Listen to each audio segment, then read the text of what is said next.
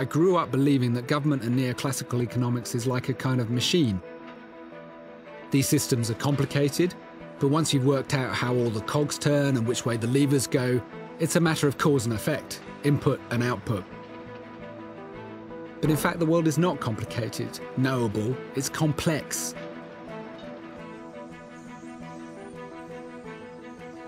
Billions of actors in constant motion, acting and reacting to each other and reacting back again. A highly connected, constantly fluid state between order and chaos. Top-down authority doesn't work in a complex system because the state of the system is fundamentally unknowable. We can never be sure what the consequence of any one action will be.